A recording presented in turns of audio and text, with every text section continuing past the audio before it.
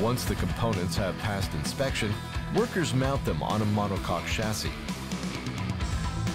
Like tailors putting together a suit, they make sure the parts fit together correctly. The weave pattern must align, and they even measure the gaps. Bugatti designers look for inspiration in everything, from pigments to chunks of crystal.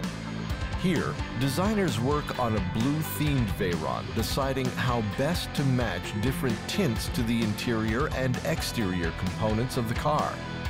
Their inspiration is the racing color that adorned many early Bugattis. Cars racing in the first half of the 20th century bore the racing color of their country of origin. The French racing color was blue, and blue has become a distinctive color for Bugatti.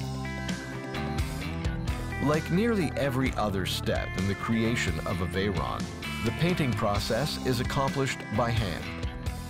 And once again, skill and experience are critical to doing the job right. Here, a painter applies layer upon layer of a clear coat. Often, customers request a clear finish that reveals the carbon fiber structure underneath. But customers can also choose any color they desire. It could even be the shade of red found on a favorite tie. To give the color depth, the painter may apply as many as 10 or more coats.